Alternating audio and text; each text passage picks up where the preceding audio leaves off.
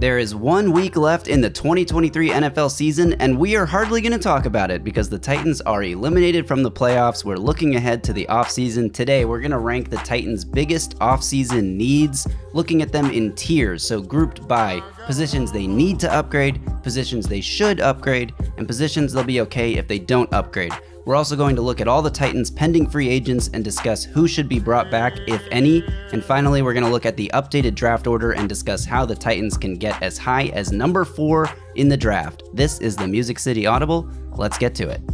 Welcome everyone to another episode of the Music City Audible podcast presented by Broadway Sports Media in partnership with 440 Sports. I'm Justin Graver. With me as always is Justin Melo. And Justin, as I just said, today we're going to talk about some of the biggest needs for this Titans team. I would like all of our YouTube listeners and watchers out there to comment below. What are the biggest needs for this team in the offseason besides left tackle and wide receiver? I think we all know the two biggest needs are offensive line and pass catching help. But what other positions do you think the Titans should prioritize right after those two? Let us know in the comments below. Justin, how's it going? Doing well. That game on Sunday was terrible. I thought it was one of the worst games of the Mike Vrabel era, low-key, to be honest with you. Certainly felt non-competitive from the very beginning. But as you said, we're not going to spend a lot of time talking about it. Sorry, my voice isn't doing so well. It hasn't been doing well over the last couple of days. I've been battling. I had COVID a couple weeks ago, and I think I caught another bug. So I'm working through a little bit of everything right now. But certainly not a good performance by the team on Sunday. As you said, we're not going to spend a lot of time on it. I wanted to reserve maybe 5 minutes to applaud how terrible the left tackles were in this game, both of them. But other than that, full-blown off-season mode, as you said. Yeah, so we can briefly touch on this game. The Titans lose 26-3. As you said, it never even really felt competitive. I think the biggest takeaway from this game, aside from the poor left tackle play, is just to state that Will Levis left the field on a cart, was taken back to the locker room. Ryan Tannehill played the majority of this game. Mike Vrabel said on Tuesday that if Will Levis cannot go Sunday, Ryan Tannehill will start. However, Levis's status is still to be determined. So quickly, Justin, there's been some debate going around on Twitter. Should the Titans have even played Will Levis? Should they just shut him down for the season? I was fully on team. Play Levis if he's healthy. Give him the experience. Give him the snaps.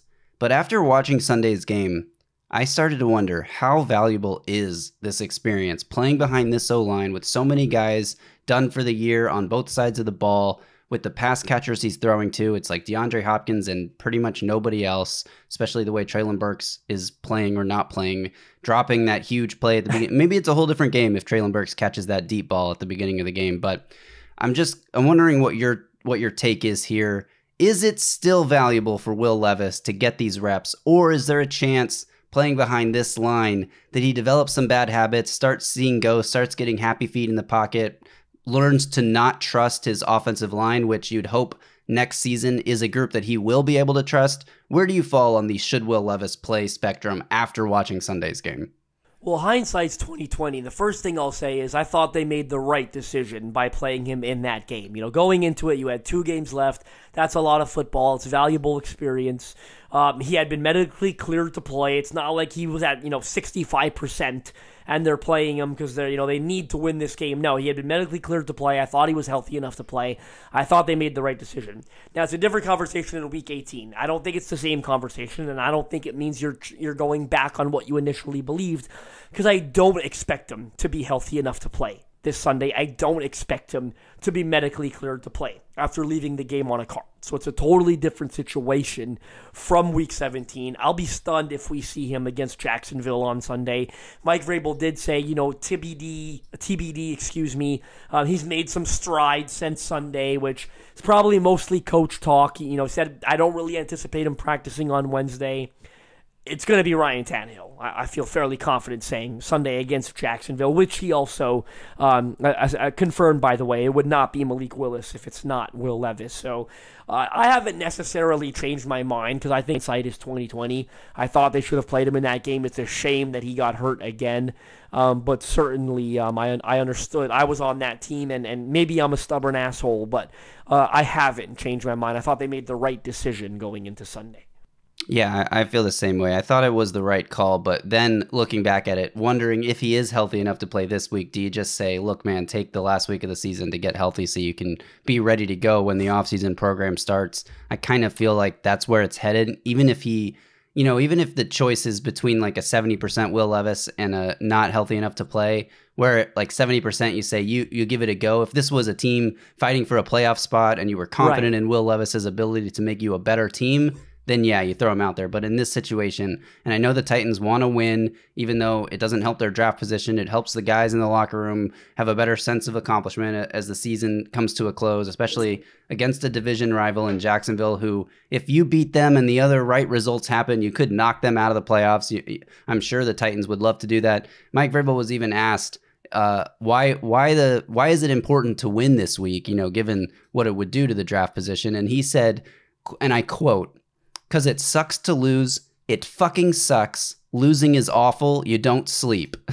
So the Titans obviously want to win this game, but even given that, I still think they probably are going to roll with Ryan Tannehill. You mentioned the left tackles. Let's talk about that really quick. So our buddy Wes on Broadway, tweeted this out the other day. Left tackle Andre Dillard is now tied for the most sacks allowed this season with 12. Left tackle Jalen Duncan is now tied for fourth most sacks allowed this season with 9. The Titans' left tackle position by itself has allowed 4 more sacks this year than the entire Bills' offensive. Josh Allen has been sacked 21 times. The Titans' left tackle position has allowed 25, I believe, sacks this year. So that is a pretty wild stat, and I think that's a great jumping off point for our offseason needs discussion as we start with the tier positions the Titans need to upgrade. Let's start with left tackle, because if the Titans do not upgrade this position, it doesn't matter what else they do in the offseason. I feel they're not going to make significant enough strides to be a competitive football team. And I want to bring up one more Mike Vrabel quote from Tuesday. He said, so he was asked about the pass protection and issues and everything, and we've hit on this a few times on this podcast, but we've never had Vrabel come outright and just say what he said on Tuesday, which is that this team does not do well in drop back situations. Mike Vrabel said they need to be able to run the ball and be complementary in order to succeed with the pass because there are matchup issues at times. So he's basically admitting, look, that game where we had all those first down handoffs and everyone got mad at us for running the ball over and over again into the teeth of a defense that was expecting a run? Well, look, we're doing that to protect our quarterback because our offensive line can't. Our left tackle certainly can't. So the only way we're going to have any success on offense is if we stick to that run game and get it going and find some success there. Even if it's not working, we have to stick with it because otherwise our quarterbacks are going to get killed in a straight drop back passing game because we do not have the offensive line to play that style of football. And I think that this is a huge point for Titans fans who it's 100% true. And I love that he's, just being completely honest with this assessment of his team right now. But Titans fans seem to have this idea that Mike Vrabel doesn't want to run a drop back passing offense, that he wants to stick to the run game and just be, boring and stay on the ground and be conservative and all those things and not score points. Look, none of those things are true. This team is just completely hamstrung by the personnel issues, and it starts up front. So as we look at positions the Titans absolutely need to upgrade this offseason, left tackle stands out far and away as the favorite there. Are there other positions on the offensive line, Justin, that you view as need to upgrade versus just it would be nice to upgrade? Yeah, I do, because I don't think you can really tiptoe around the issue any longer. I don't think you can take a risk that this O-line is going to be bad again next year. You know what I mean? Like, I think you need to be aggressive. You need to really you can't do what you did this past offseason, right? And just get a couple guys that you think might be upgrades. Look, I know there's no exact science. What you're saying is you can't go bargain bin shopping this offseason. You got to go high quality. There's no exact science to it, but you need to do your best to be sure that it's a lot better. And you know why you need to do that? Because if it's not, you might not be back in 2025. Right now, you're starting to talk about your job being on the line in truthfulness, right? Like, that's why you need to make sure it's better. So yes, left tackle, as you said, it's far and away number one. And I agreed. I liked what you said. I'll go a step further. The whole offseason is essentially a complete failure, no matter what you do, if you don't upgrade that left tackle spot significantly. Everything else will be a failure. It will not matter. Right. So, and as I answer the second part of your question, yeah, as much as that's number one, I think I put right tackle and center on that list of you have to be better, right? Like with Aaron Brewer, first of all, he's an unrestricted free agent. Not sure he's going to be back. We've reached a point where you thought moving him to center was really going to help him in pass protection, right? He's going to be a lot better. It was logical. He's undersized. He's got short arms. He lacked, less one-on-one opportunities. He's still giving up a ton of pressures in the passing game, according to Pro Football Focus charting. And according to our eye test, right? Not just them. We've seen it, right? We see it every Sunday.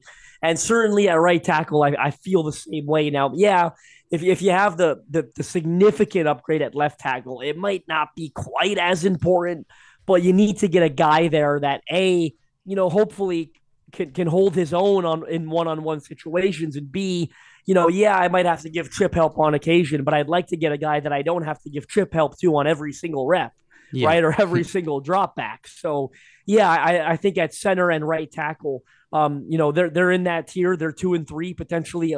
I might put wide receiver certainly ahead of one of them, but they're very high on my list, is what I'm trying to say, because you need to be sure. You can't go into the next year with a rookie left tackle, number one, a sophomore Peter Skoronski, and then say, oh, we're just going to re-sign Aaron Brewer and bring back Dylan Radins at right tackle or bring back Chris Hubbard. No. That leaves too much room for error, too much margin for error. It can't be that. No, it's got to be significantly better, at least on paper. And if it goes disastrous on the field, that'll suck. But you say, hey, we try. If you end up with an Andy Leavitree, if you remember that big free agent signing, or you end up with a Chance Warmack, that sucks. But at least you can say, damn, we were really, really confident we were getting a really good football player here. We did our best to try to get a really good football player. They've got to try. Yeah, I totally agree. You talk about Aaron Brewer's struggles in pass protection. So I'm looking at the PFF advanced stats right now. Aaron Brewer is tied for the top spot amongst all centers in terms of pressures allowed. So he's allowed more pressures than everyone but one center who he's tied with. That's 34 pressures on the season. And when it comes to sacks, he's tied for having allowed the second most sacks of any center in the NFL this year. So at that particular position, the Titans just are, it's one thing if you're getting some interior pressure, but your tackles are solid and you can navigate outside the pocket, or if your interior solid and your tackles are getting beat, but you can kind of push them back around the arc so the QB can step up in the pocket. If you're getting beat around the edge and getting beat directly up the middle, you don't stand a chance. So it's almost hard to even get a true evaluation of what Will Levis is able to do, or even, as Ryan Tannehill heads into the offseason, what he could be for a team next year when you're playing behind this kind of offensive line. I think that goes back to our discussion of Will Levis likely sits out this final game of the season because you just can't risk him suffering a major injury that's going to impact his offseason work. So I think at this point, with 2 games left and you weren't sure how the Titans were going to play, and they still somewhat fresh off that Miami win where the offensive line did okay, you think, all right, let's get Will Levis out there. He can navigate a muddy pocket. That'll be a good life lesson for his future career in the NFL. But now at this point, I'm thinking, you got such a bad offensive line out there. You don't know who's going to play left tackle. Andre Dillard and Jalen Duncan both played reps at left tackle in this game, and they both were horrible. So it doesn't even matter who it is. The guys just can't get it done. So I agree. I think right tackle, I'm going to push back on you a little bit at right tackle. I agree, it'd be ideal if you had someone that you didn't have to send help their way almost every snap. But I do think if you were able to bring back a guy like Chris Hubbard, that is a serviceable level of play where he's going to need help at times. He's going to give up some pressures here and there. If he's your weak link, though, on this offensive line this season, he might have been the best or second best player at times, which that's not acceptable. You cannot have that. But if your worst player, if your weak link is that right tackle spot and you can give it some help and your quarterback knows he may have to step up or avoid pressure coming from that side here and there, I think you can survive. Ideally, you want to upgrade it. So I'm going to slide that one. I'm going to slide right tackle for myself personally for my tier list. I'm going to slide right tackle down to positions you would like to upgrade, but don't necessarily need to upgrade. Elsewhere on offense, I think wide receiver is far and away, we know, the second biggest position of need for this team. And, you're looking at a situation where heading into free agency, a lot can happen. We still don't know. But right now, looking ahead all the way to the draft, the Titans probably need to go left tackle round 1, wide receiver round 2, or some combination of those two positions in the first 2 rounds. Or maybe, they trade around and figure something else out. But I think you got to come out of the first 2 rounds of the draft with a new left tackle and a new pass catching threat. And I think the wide receiver position is where that should go. Now, there are going to be some free agents that the Titans could pursue. Depends who's actually going to hit the market. So we'll save that conversation for a little bit later date when we have a better idea of what guys may or may not be actually hitting the market. If we get some reports out there about what teams are planning to do with the franchise tag when it comes to guys like Michael Pittman Jr., T. Higgins, Mike Evans, we can get into that discussion. But for now, we'll just keep it broad and say wide receiver is a huge position of need. It is one that you cannot enter next season without significantly upgrading. And I'm talking about significant upgrades, spending premium draft capital or spending lots of money, lots of your salary cap on that position. That doesn't mean drafting a Colton Dowell in the 6th or 7th round again, or a Des Fitzpatrick on day 3 of the draft. Like, you need to go out and attack this position with resources, pour resources into the offensive line and wide receiver. Everything else can sort itself out through free agency, through the second and third day of the draft, through UDFA signings and that kind of thing. But these 2 positions, more than any other, left tackle and wide receiver, you have got to attack. And speaking of Colton Dowell, Paul Kaharski reported on Tuesday that Dowell has torn an ACL. He will obviously miss the rest of this season, and given the time frame right now, it's January, he's likely going to miss most, if not all, of the next season as well. This isn't a guy that should have been impacting the Titans' plans anyway. You don't go into next offseason saying we're good at wide receiver 4/special teamer because we have Colton Dowell. But given his injury now, it just even further accentuates how badly the Titans need to upgrade at that position. Yeah, it's extremely important. And look, we've had this discussion. I'd like to see them add a veteran through free agency, and I'd like to see them spend a premium draft capital. I don't know that they'll do both of those things. I hope they do. I don't know that they will, right? We'll have to see what their approach is. And, they might prioritize another big money free agent, like a Jalen Johnson, for example, at corner, or 2 offensive linemen, for example. So we'll see how they approach this position. But certainly, and I've said it multiple times, at that top of the second round where they're going to be picking 37, 38, 39, 40th overall, whatever it is, I think there's going to be a pretty good football player for them to take there at the wide receiver position. And that's why I prefer to address it in the second round. I mean, you look yesterday, there are some great, look, if they miss out on those tackles, you see the way Rome Odunze played for Washington yesterday, outstanding player, top 10 in this draft, in my opinion. Malik Neighbors at LSU, outstanding player. But then you saw some of the other guys as well. A.D. Mitchell at Texas. I'm not convinced that he's a first-round pick, in all honesty. I think there's a chance he's there in the early to mid-30s. You saw that he can be a game breaker, especially down in the red zone where he's elite in those one-on-one jump ball opportunities. I think Xavier Worthy, although he didn't have his best game, he did finally come up with one of those big grabs in the fourth quarter. I think he's a guy that would typically scare me a little based on the size and the size of his hands. But I think of Will Levis's, penchant for throwing the deep ball. And that intrigues me a lot in this offense, right? And what Xavier Worthy can maybe do, and also what he does on special teams as an elite returner. So there are going to be a lot of receivers, I think, in that sector. LSU's Brian Thomas is another one that's intriguing. Starting to get a lot of first-round buzz. I don't know if I'm there with him yet personally. You saw Jalen Polk at Washington yesterday have a big game. So there are going to be so many receivers available to this team. I think when they're picking in the second round that they're going to have to go ahead and get a guy and pair him with DeAndre Hopkins, because certainly Treylon Burks, you talked about that drop on Sunday. Every time he gets a chance to prove that he should receive another opportunity to be their second receiver next year, he just disappoints you every single time. Yeah. So there's no way in hell they could go into next season really relying on Treylon Burks to be anything. I would honestly be most comfortable with him as wide receiver 4. That's my personal opinion. I'm not convinced they'll feel the same. They still got so much invested in him. They've still seen some potential. So it wouldn't shock me if they give him a chance to be wide receiver 3. But certainly he can't be your wide receiver 2. No, I just imagine Xavier Worthy on that post route that Treylon Burks dropped on Sunday and think like that's a touchdown if it's Xavier Worth. If it's a true deep threat guy who can separate down the field and track the ball well over his shoulder. I mean, Rome Odunze, for example, the way that he is able to track the ball. Also, Jalen Polk. I mean, these guys, we saw it on Monday night. Like, they are elite ball trackers and they have great hands. The late hands we saw flash from Rome Odunze on that one down the sideline. I mean, these guys are difference-making type of players that the Titans could really use. Let's finish up an assessment of the offense here. Are there any other positions you see as need to upgrade this offseason? And if not, where do you go when you're talking about would be pretty nice to upgrade?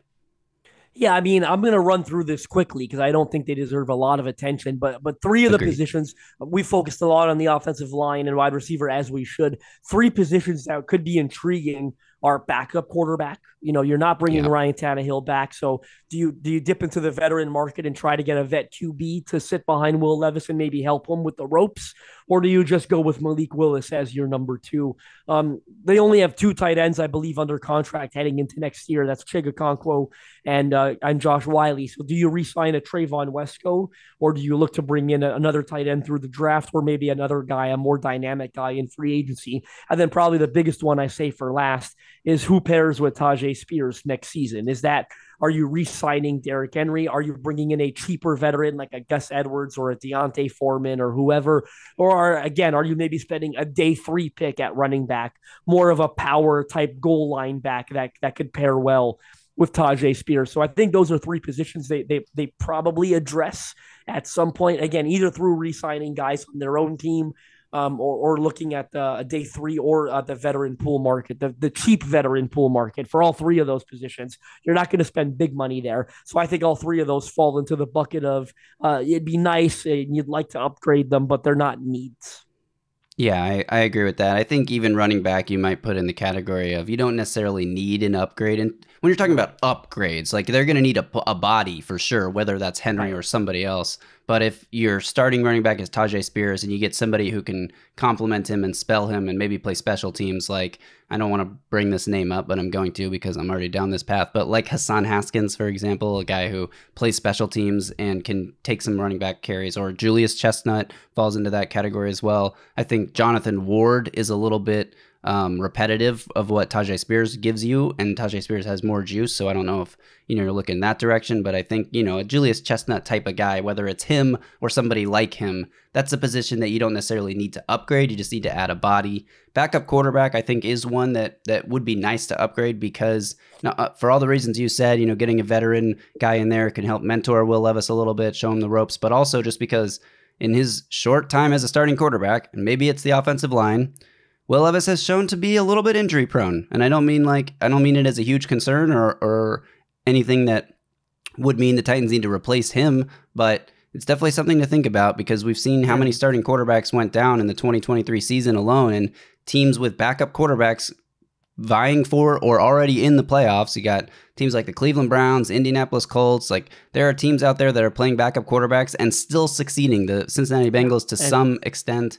And truthfully, there's going to be a lot of them available on the market, or at least there are scheduled to be a lot of them. Obviously, Kirk Cousins and Ryan Tannehill are probably the believe it or not, the high end starting quarterbacks that are available in free agency. But some, Jacoby Brissett, Tyrod Taylor, Sam Darnold, Jameis Winston, Drew Lock, Gardner Minshew. Again, I don't expect him back. I don't expect him to actually hit the market, I don't think. But Gardner Minshew, Josh Dobbs, a fan favorite around these parts, Trevor Siemian, Mason Rudolph. Like there's so many quarterbacks right now that are on expiring contracts that would be an upgrade at backup quarterback. I think Tyrod Taylor is someone that stands out to me as a capable veteran that knows Mike Vrabel well, right? Spent some time with some members of this staff down in Houston. I think he would probably top my list.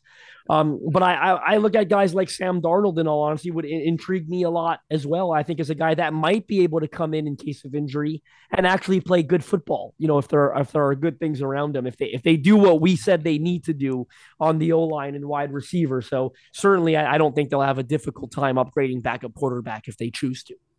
Yeah, and then the last position you mentioned, tight end, agreed. Chigakonkwo took a little bit of a step back, has been better in recent weeks, but having another threat there would be great. I don't think this is like you should go draft Brock Bowers in the top 10. I think that would be incredibly dumb to draft a tight end in the top 10 given this team's other needs. But at some point in the draft or in free agency, you address the position. It'd be nice to upgrade it, but you could probably survive with the guys you have if you needed to, or similar level players. Looking at the defensive side of the ball, now this is about resource allocation and everything. Right. Do you need to upgrade anywhere on the defense? Now, the defense hasn't been great this year. They've had some games where they kept them in the game. They've had some games where it didn't matter how well the defense played. The offense just couldn't get anything going.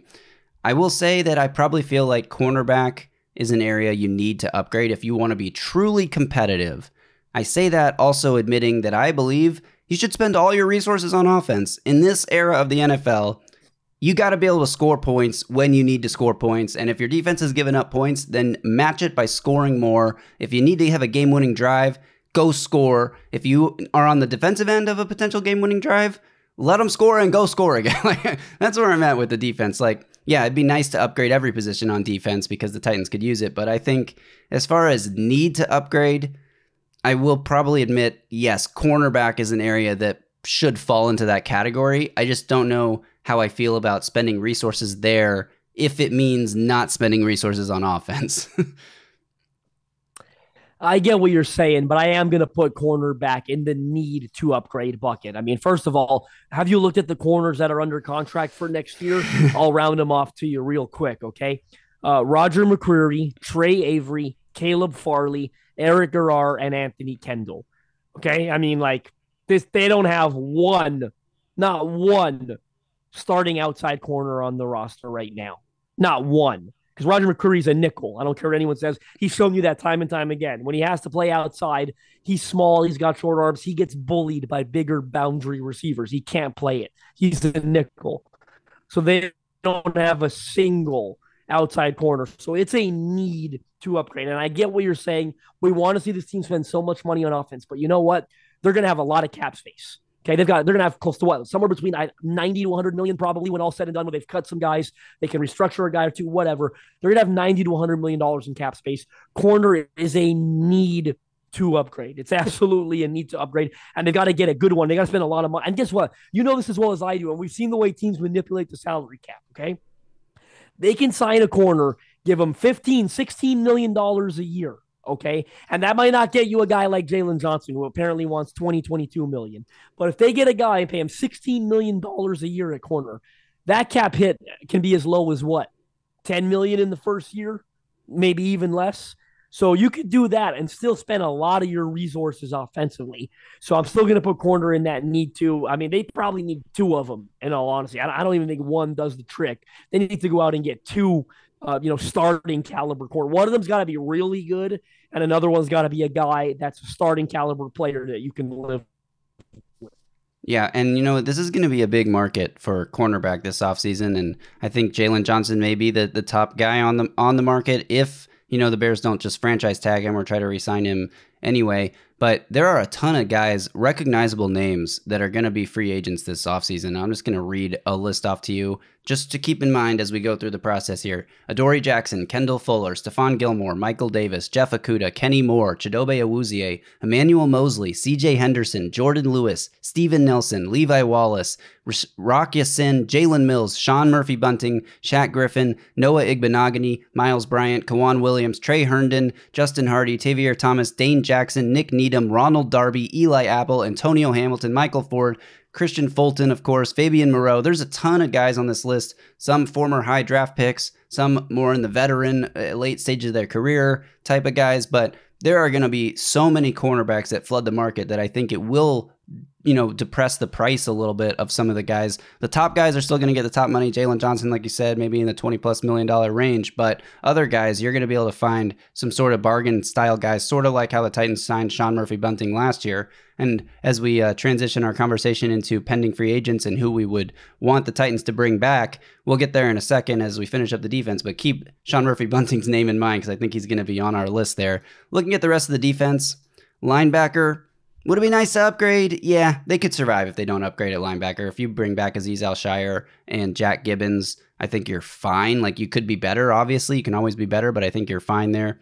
Defensive line, edge rusher position, look, if you stay healthy there, I think you're fine with the group you have in Arden Key, Harold Landry, Jeffrey Simmons. Obviously, you would want to probably bring back Danico Autry or replace him, but if you keep the same group together by bringing back Autry, I think you're fine on the D-line and at the edge rusher position. You got guys that could get more opportunities like Trevis Gibson in a rotational role, Rashad Weaver here and there, I guess.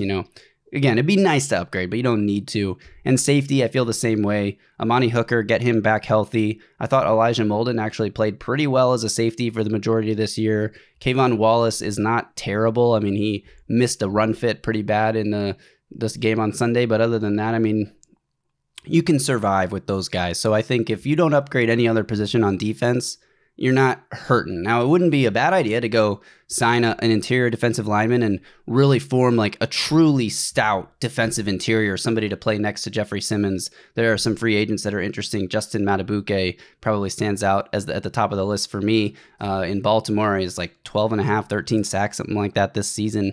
He's going to get a massive contract. He may be back with Baltimore. We'll see. But I do think if he hits the market, like there's a chance that you could upgrade these positions, but for the rest of the defense, to me, it all falls in the bucket of somewhere between it'd be nice to upgrade and you can survive without upgrading because, frankly, defense is just not as important as having a good offense in the NFL as we watch it this season. Yeah, I'm mostly with you where I'm going to say a lot of these positions for me fall into you'd like to upgrade. The only reason I'm not saying you need to is because this is just me being aware that, unfortunately, this roster is so bad that they can't upgrade everything in one offseason. So they are going to have to pick and choose. They're going to have to prioritize. But with me saying that, I'll be honest, I don't like what they have on paper right now. Now, this is going to change a lot, as we said, but I want to talk about some of those positions more in-depthly. Defensive line. Do you know who's under contract right now on the D-line heading into 2024? It is Jeffrey Simmons, Quinton Bohanna, Keandre Coburn, and Shaquille Brown. Jeffrey Simmons is the only one, right? That's a starting caliber. Obviously, he's high end, but he's the only one that's a starting caliber player. They need multiple bodies on the D-line that could actually play. Because from what we've seen, none of those. I mean, you want to bring Keandre Coburn back as like your sixth D lineman, maybe. But they need a second, third, fourth, and fifth, right? Based on the way the roster's shaping up right now. I don't like what they have at safety. Really, outside of Amani Hooker, I think Elijah Molden's been okay. He's one of three safeties under contract. It's just him, Hooker, and Mike Brown. Kayvon Wallace is scheduled to be an unrestricted free agent. Of course, you could bring him back on the cheap. Yeah, if that's your group of four, you might be able to survive. It's not very good, in all honesty. Maybe you get by. I agree with you. I look at linebacker. That's another spot that's hurting bad, right? I mean, Luke Gifford, Chance Campbell, these are some of the guys who are under contract. Otis Reese. Aziz El-Shire, as we both know, scheduled for unrestricted free agency. That's a bad group without him. It's a really bad group without him. So, and even at edge, right? I mean, we want to bring back Danico Autry. It's not as straightforward as we think, right? He's going to be turning, 34 next season. That'll certainly impact negotiations and how comfortable the Titans are and how much they pay him. It'll also impact what other teams think he's worth, right? So perhaps the Titans get a good deal there. But certainly Arden Key, Harold Landry, Rashad Weaver, and Caleb Murphy right now are the four edges under contract. That's not good enough, right? I think you bring back Danico Autry, you like that group. You don't really have to touch it. Or, of course, you always see some back-end moves. Maybe you bring back Marlon Davidson, who I think's been okay since signing on to the 53 from the practice squad. But if you're not bringing back Danico Autry, I think you need something else there. I don't think you can just go in with Arden Key and Harold Landry, certainly, into next season. So I think all those positions, D-line, edge, linebacker, safety, they all need upgrades, but I think because of everything else you need to do, they sort of fall in, you'd like to upgrade, and maybe it's not of the utmost importance based on everything else you're dealing with. Yeah, so let's recap here really quickly. I'm just going to group these positions that you need to upgrade. We said left tackle / offensive line in general, wide receiver, cornerback. Positions you would like to upgrade but don't necessarily need to upgrade. Tight end, backup quarterback, maybe defensive line depth, safety depth, linebacker. And then positions that you can survive without upgrading, running back, maybe some of those defensive positions fall into that category as well. So that's the basic recap. Tight there. end as well, Justin, right? Tight end as well. Oh, tight end as well. Yes, thank you. All right, Justin, we're running over on time here in this episode, so let's just quickly run through the list of pending free agents here on that the Titans have. That will be guys that will hit the market this offseason unless the Titans make some moves in the very, very near future.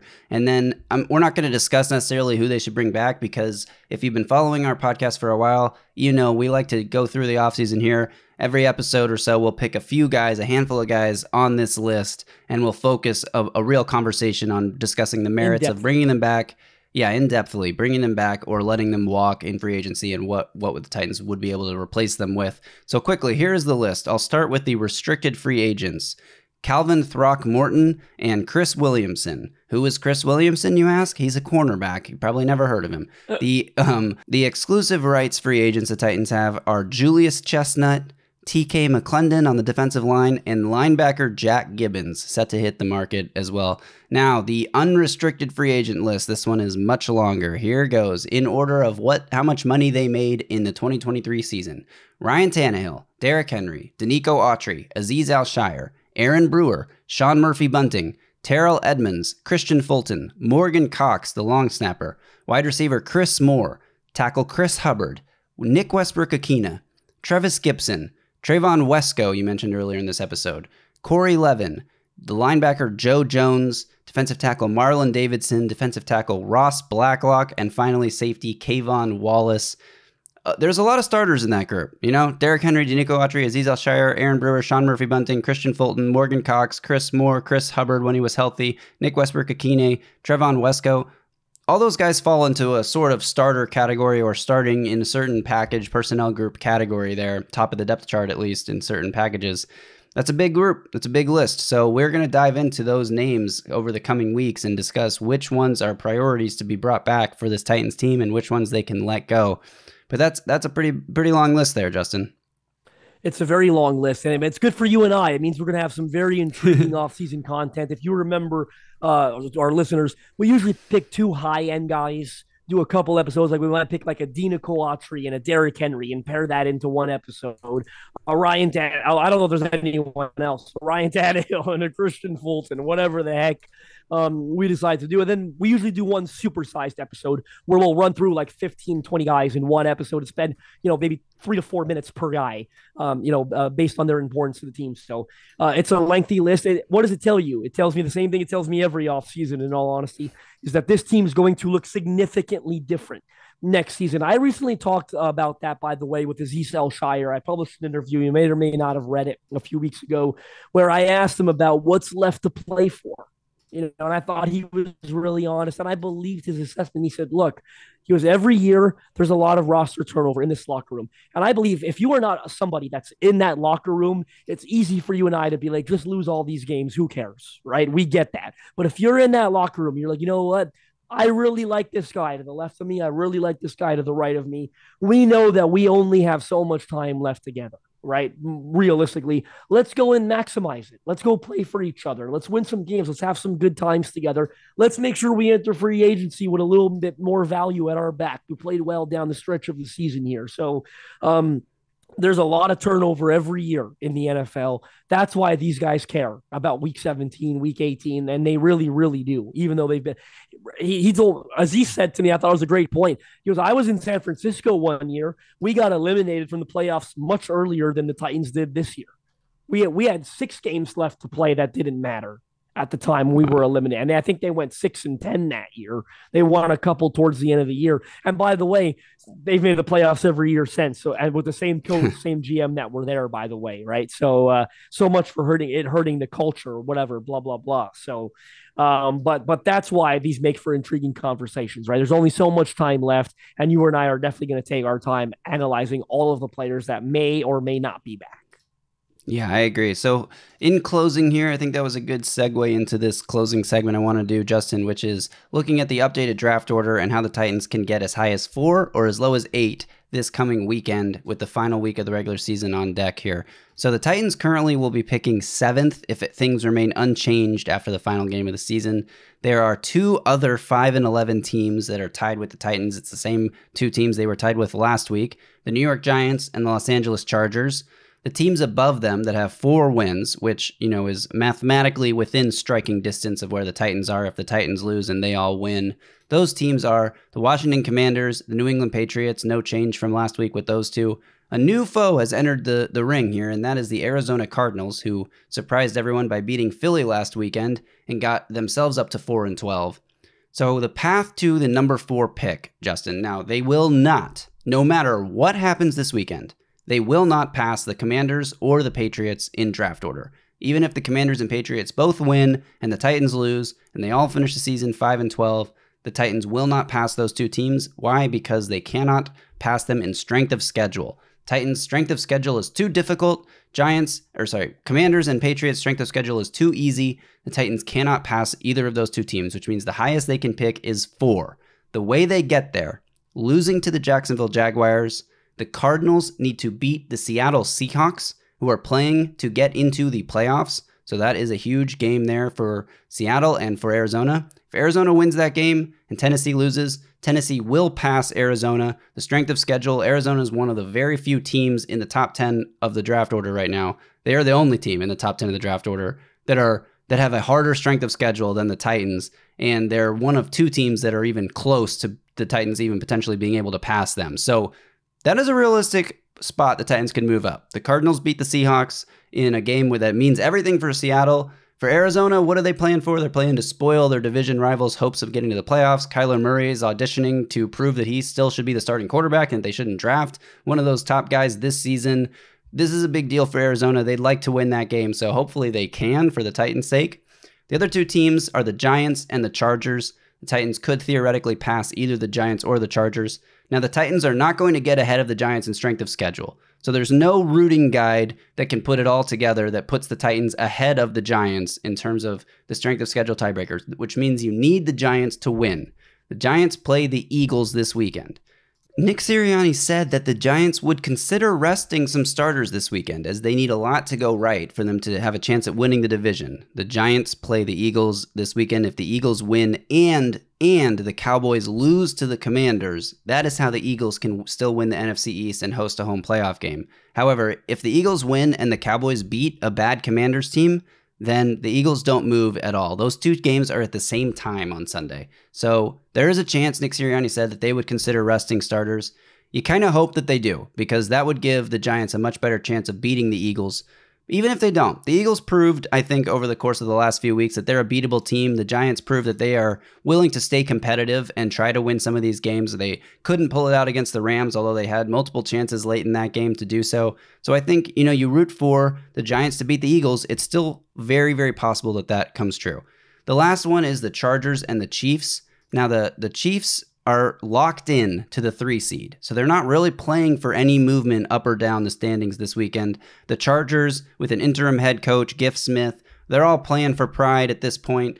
Again, they'd love to beat another team that would love to beat a division rival in the final week of the season, especially if the Chiefs do decide to rest some of their starters and get ready and get healthy for the playoffs. That could be huge for the Titans there if the Chargers are able to win.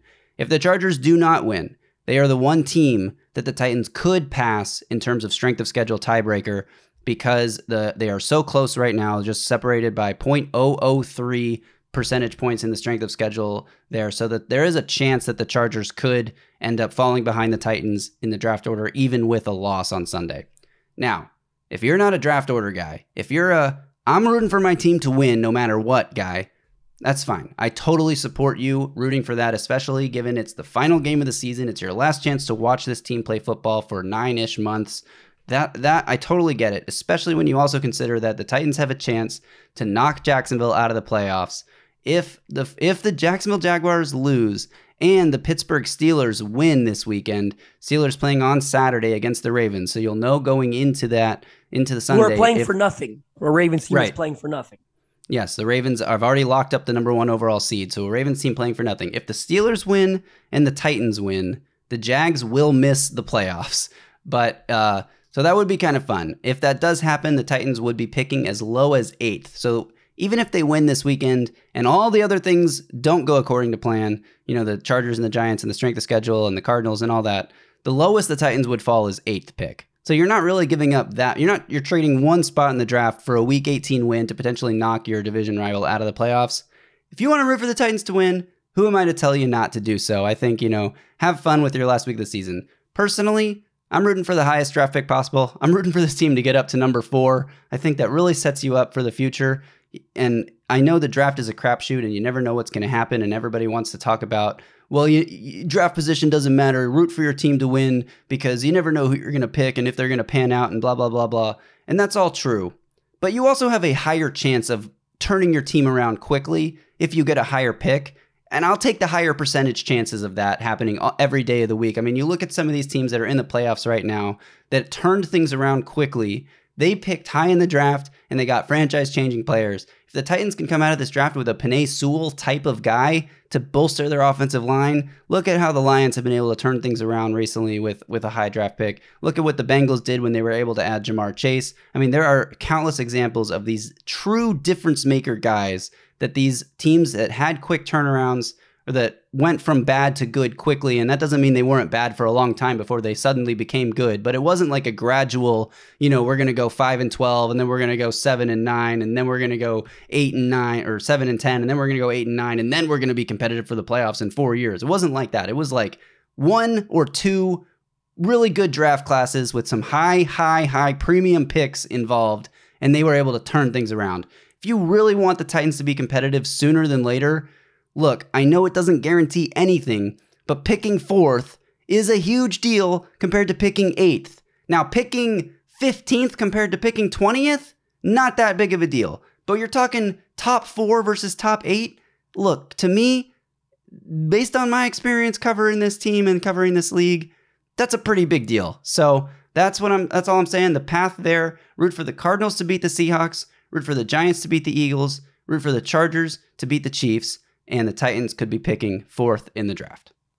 Yeah, I think I love that you ran through it all. I think it's very good for our listeners, very educational. Realistically, though, I don't think they're getting to 4.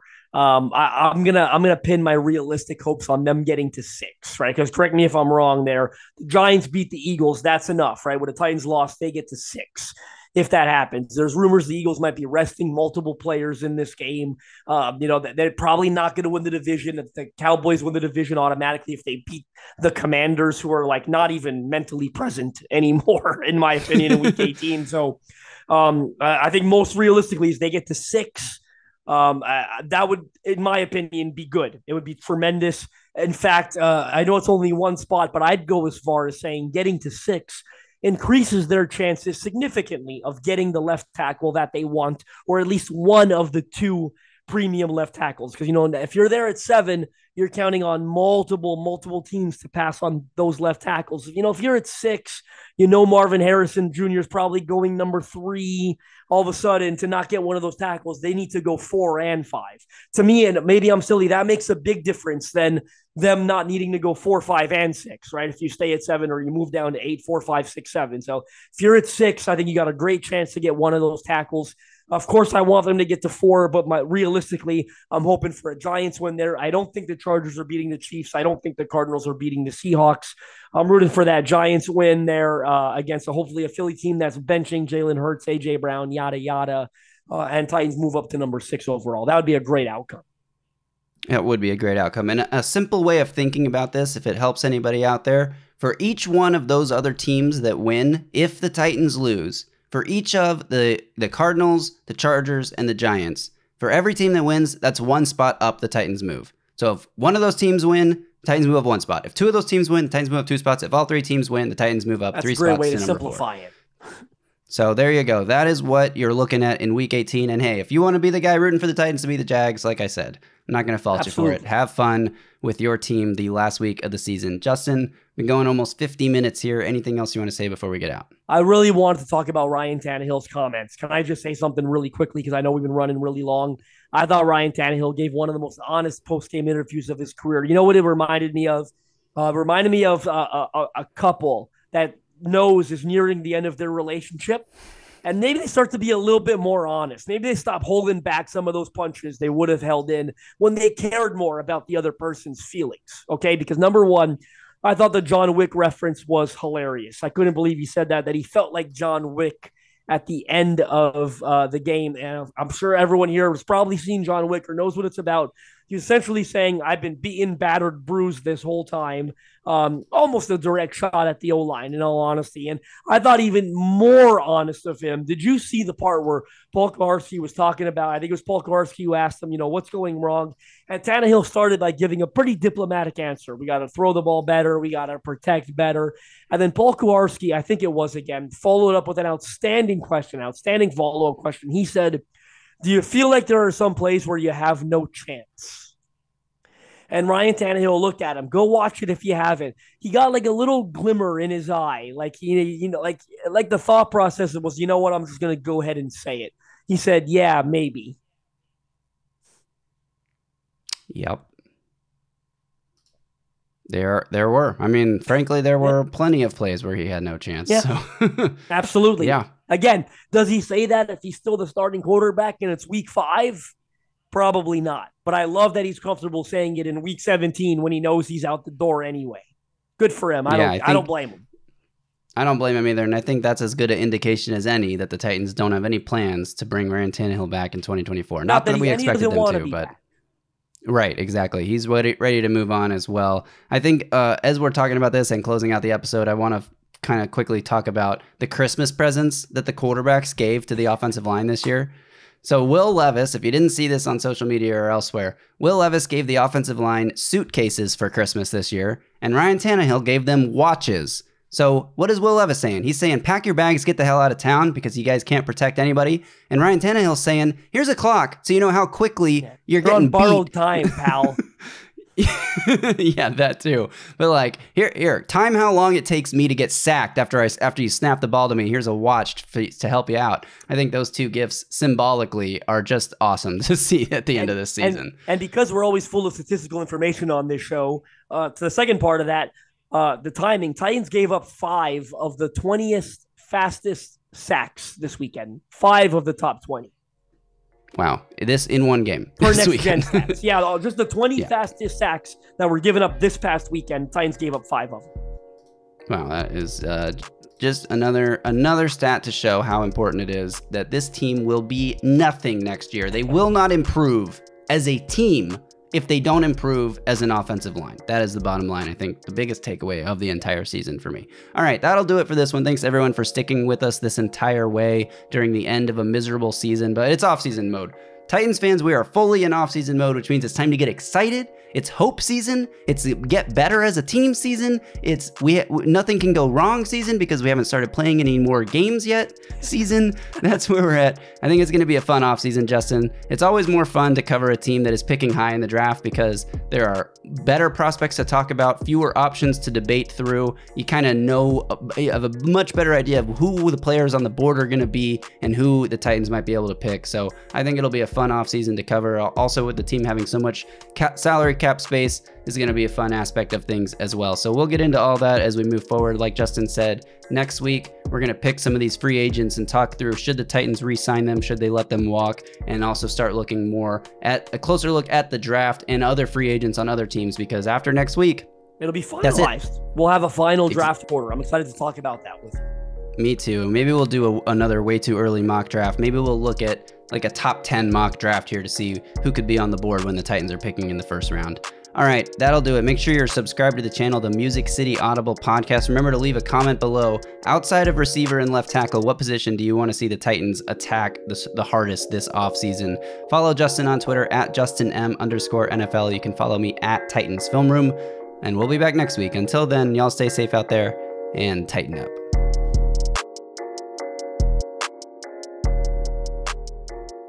A Broadway sports media production.